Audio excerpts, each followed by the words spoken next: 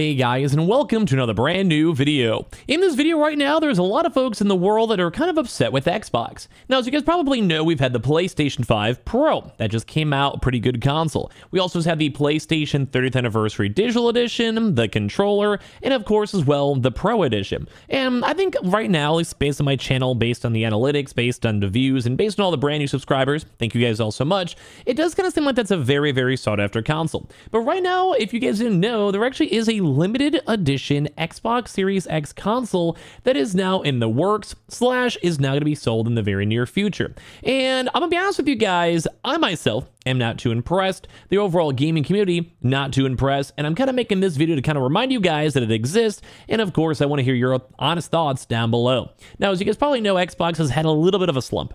We do like Game Pass. They make a lot of money now with Activision, World of Warcraft, Call of Duty, Overwatch, all those popular games I'm sure you guys have heard about.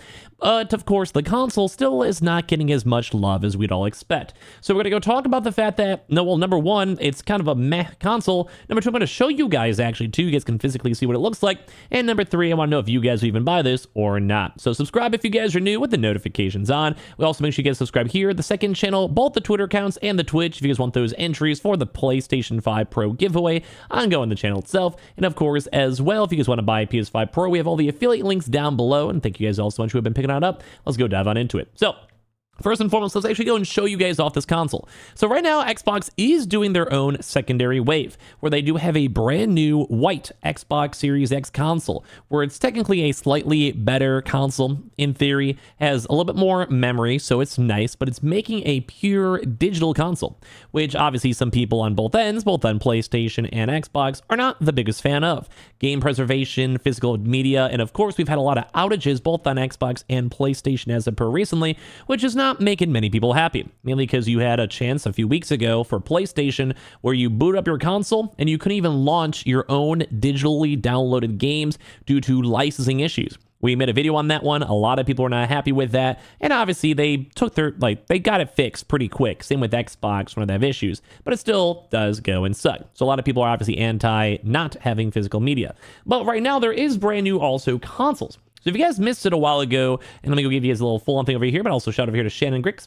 Xbox. We're going to give you guys the rundown. This guy kind of sounds like Soda Poppin'. I'm going to play this out a little bit for you guys to go and see. This is the brand new limited edition Xbox Series X console. And I'm going to give you guys some choice words.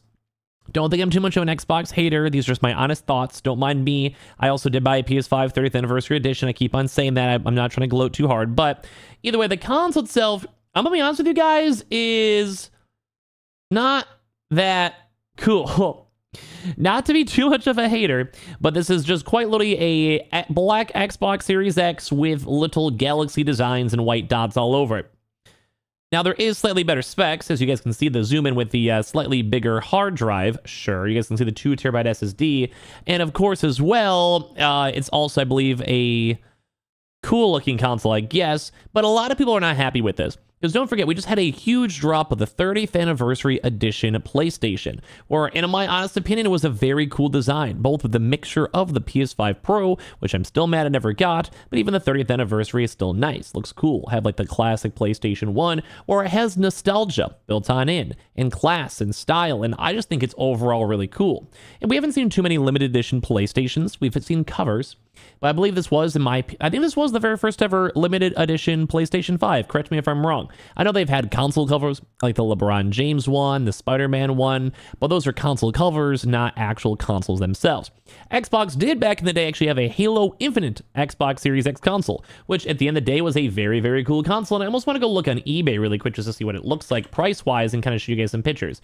But Halo Infinite Xbox Series X, and it was a pretty cool console, and it does actually seem like some people are actually kind of okay with it on the resale. Apparently $830, $675, but it's pre-owned and open. $750, but it's also apparently pre-owned, so I'm sure anyone that's been boxed up, I mean, this is also only $600, which is kind of surprising to go and see the price point's kind of gone down a little bit. But I think it might be a little higher. That might be like a bidding one either way. But like, it's a cool looking console. I think it's dope. Like, but I guess it's not as good as the digital just based on the attention it's getting. But it's a cool looking console. But that's another big reason why I think it's kind of lame. Because if you guys even look at this, and you look at the brand new console itself over here, sorry as I'm flying around, it basically just is the, well, same thing without the little extra lines and details and the one game that's very integral to Xbox, which is obviously the Halo Infinite game, well, Halo itself.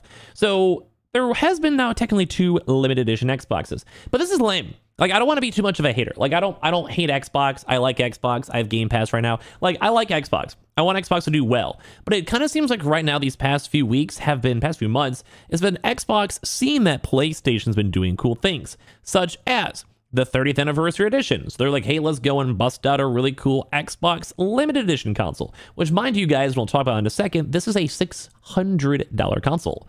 Now, it does have a few spec increases, but also, in retrospect, you could just go get a PlayStation 5 Pro for the extra $100, which is also crazy, especially too as well. The 30th Anniversary Edition console is only $500, although very, very rare, and I'm sure it'll be a little bit more on the third-party market. So I just think the console looks lame. It's very basic. It's just the Xbox Series X, some random spray paint on it, like little dabbled in the Galaxy vibe. I like that they made it. Like, I like that there's options, but this doesn't seem like special. There's like not like a special anniversary edition with this. There's nothing unique with this. I'm just kind of here looking at it being like, that's cool, I guess, and I will just not go buy it. And don't forget, we also have had the most recent, I'm going to keep playing this out, we've also had the most recent white Xbox Series X, which is technically their refresher console, and is also the comparison to the normal Xbox. Now, the controller is slightly different, but once again, nothing really has changed. And I don't mind Xbox. Like, I don't want to be an Xbox hater, but I wish they'd make something cool, like put like a car on it and make a Forza console, or maybe go prep up something for Fable, or try to get something new for the upcoming big games. Or there should have been a Starfield console at the end of the day. Like, if they would have did this and made like really cool, maybe like space planets and like, you know, random spaceships for Starfield, if like maybe like a year ago, that would have been so dope. I think people would have liked it. But once again, this is just seems like it's a filler thing for them to throw on out there as PlayStation's doing cool stuff. And once again, I don't want to be a hater, but this just doesn't seem cool. It doesn't seem special. It doesn't seem like unique to me. And I'm not really a big fan of that. Because what are they doing? Like, they need to go step it up. Now, they might have a cool business idea to maybe make like an Xbox Series X3, like, or Pro, whatever, and maybe do it like a year from now, and maybe have slightly better specs, or try to do the next integration of Xbox in a year and a half and try to beat PlayStation 6 to the punch. There is like some marketing ideas behind this, and I do understand the justification of why they're delaying it, or why they're kind of in this weird limbo mark. To make sure the Activision acquisition goes through, push out Game Pass, or maybe they are still truly trying to go and phase out Xbox, which we made a few videos and topics on already, because they are trying to push streaming. They just had a brand new streaming update for anyone who owns any game, nothing to do with Game Pass at all. And like, that's relevant.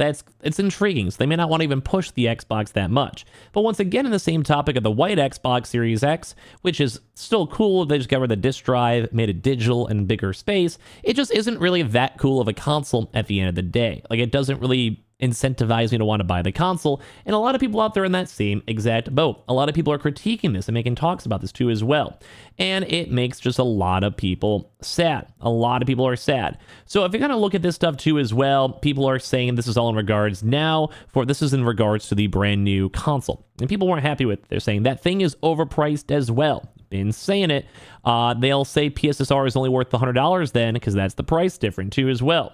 $600 for something that will just go and collect dust. And like, yeah, dude, people are like, why not just go buy the PlayStation 5 Pro? This drive or not, how come the PS5 Pro could not simply come with the removable disk drive and stand? People are, just complaining about that either way. But yeah, a lot of people are just not happy with this, dude. And like, they're saying like disk drives they're never going to use because Game Pass is their savior. And although some people are kind of sad about it, and some people are saying they bought this console, they pre-ordered theirs too as well, and they can't wait to have it delivered. At the end of the day, it's not really that much of a big change. And it does make me kind of sad because I just feel like it could do better. Like, once again, like, this almost feels like it's the same console, like leftover stock, because they have the same weird space design on the very, very top over here, which they had in the console, and then like a lower end, like, little portion. So in my mind, is it just literally the same consoles, and they're just painted on over beforehand, like with what I'm showing you guys over here? Like, it kind of makes me somewhat sad seeing this, because I don't think there's like originality behind this anymore. There's no big game coming out. There's no big package. And I know PlayStation doesn't have that as well. It's not like a requirement, but I'm very intrigued to see like what they even want to do in the future. Like, it makes me sad that it's not cool. And I don't know, I haven't really felt the need to want to get the new white Xbox Series X. I don't really have the need to want to get this brand new limited edition console too as well. And it makes us, I mean, it looks cool. Look, here's a top comment. It's just Xbox with dandruff. They're envious. It's not $1,000, it's $600. $600 for a console that's 4 years old. It looks dusty. Yeah, no thanks. $600 for a paint job and 1 extra terabyte of storage and still being held back by the potato. Where is the outrage? And people are saying, like, would love the control be sold separately. I will be honest, it doesn't look good. Maybe in person it would. You got robbed. Haven't unpacked mine yet as well. And just a lot of people are not happy with this. I think it's cool. I think, like, I'm not against limited edition consoles, but I really wish they would have did something cooler, nicer, and I just feel like they're kind of flopping right now for this holiday release for consoles, especially in comparison to PlayStation. So I want to hear your thoughts and comments on everything down below. Do you guys like it, dislike it, pick one on up? Well, subscribe if you guys are new for the PS5 Pro giveaway. If you guys want to buy a PS5 Pro, all the links are down below, and same for the bonus entry links with the Twitters, the YouTubes, and of course the Twitch. And I appreciate you all so much for watching here in the first place.